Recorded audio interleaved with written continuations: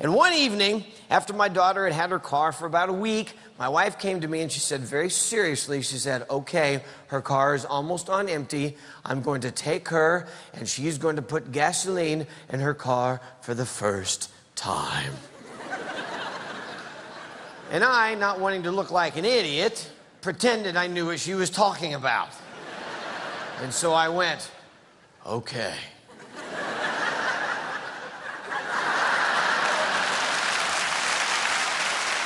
A little while later, they came back from putting gas in the car. My wife walks in the front door, hands me a video camera, and says, you gotta see this. And I'm like, what? She goes, no, trust me, you're gonna have new material for your show. So I rewound it, hit play, and sure enough, there's my daughter standing next to her car. She has the door open on the gas tank, and she's standing there doing this.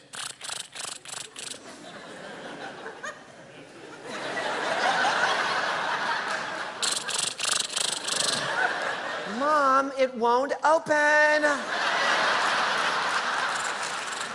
Now, the first indication that my wife can be a very cruel woman when she wants to be is what she did to help the child. Nothing.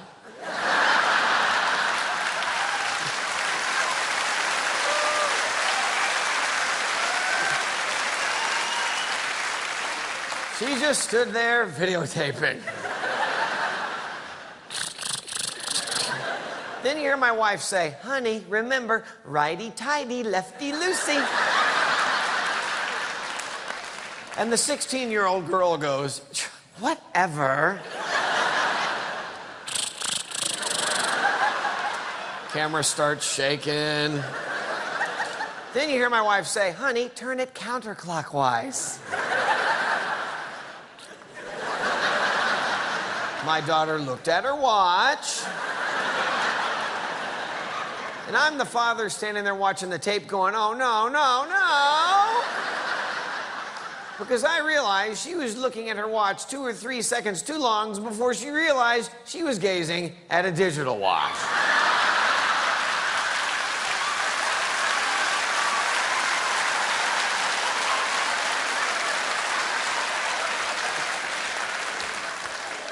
To answer your question, yes, she's blonde. But that's a good thing, because if she wasn't, that would mean she was just dumb. Okay.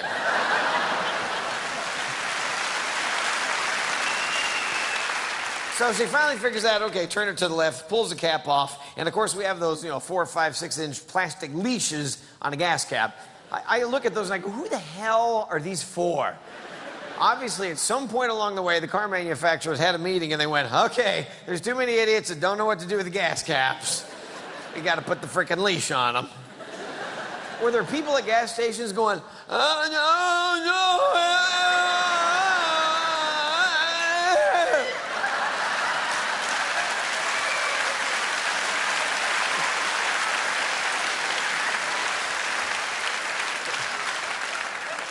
And then to add insult to injury, they put that little rack thing inside the door. And these same people are supposed to know, oh, you're going to take the gas cap and hang it there. That's very organized. Thank you. No, those people are going, ah.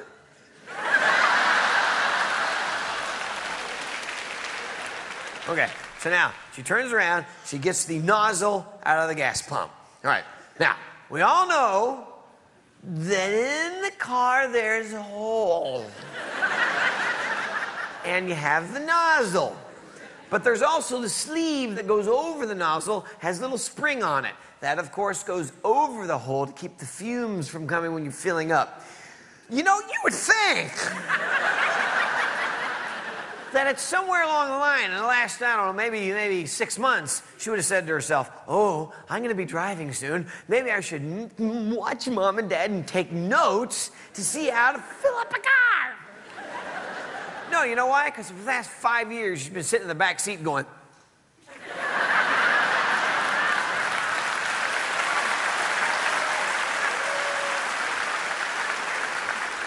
My parents are so stupid.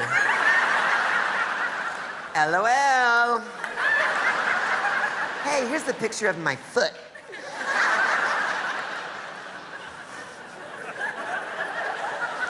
She tried to cram the entire thing with the sleeve into the hole, just cramming it, crushing it, pushing it, and then she can't say, Mom, it won't fit, it's the wrong one. Camera's shaking. And then she finally figures out, okay, it's got to hang right there. Okay, now, she didn't turn on the pump. She didn't swipe a credit card. She didn't go talk to the guy. She just stood there, apparently waiting for the magic gas to flow.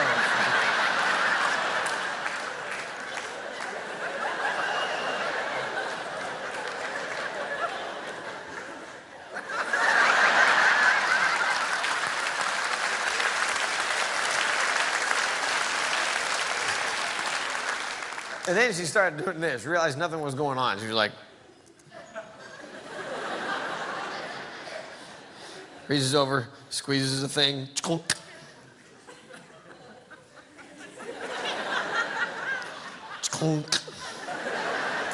Camera's shaking.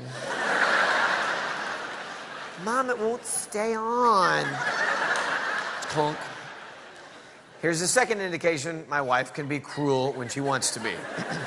She didn't tell the child what to do. She walked over to the car. You see the camera getting closer.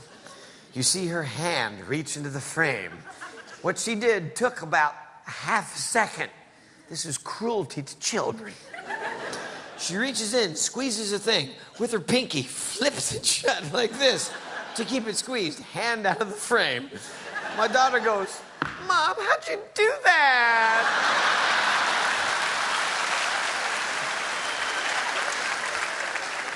Now we come to what I thought was going to be my favorite part of the episode. The swiping of the credit card. First of all, I know she has to walk all the way over here and get the credit card out of the bottom of her purse. The woman's purse. That's another thing. That is an evil accessory thing that women have that guys just don't get. We don't want to frickin' get near the woman's purse. We carry everything we need in life in a piece of leather folded over that big. My wife will say, get my keys out of my purse. I'm like, I ain't touching that thing. I've heard noises coming out of there. It's evil. I've seen you pull farm tools out of that. She can turn her purse upside down, shake it, nothing come out. Turn it back over, reach in, look, a bowling ball, there it is.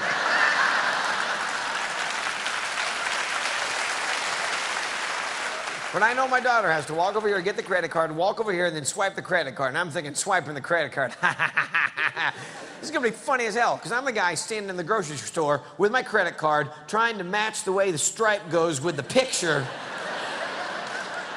Okay, is this upside down? This is not 3D. I don't understand this diagram. Could you help me out? Boop, thank you. I didn't get it. I know that my daughter has, and I'm thinking, a 16-year-old girl. This 16-year-old girl is never gonna know how to swipe a credit.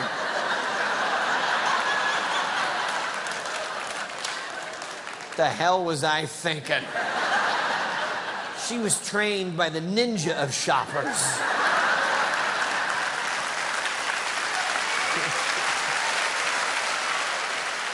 My wife at Christmas time was like, swipe, swipe, swipe. It's unbelievable.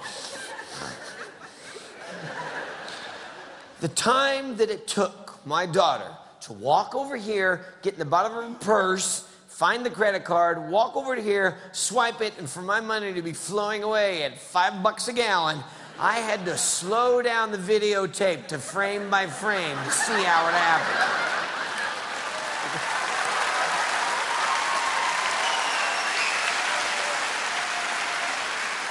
That's the end of my story, but all I know, next time this 16-year-old kid pisses me off, that videotape's going on YouTube, damn it.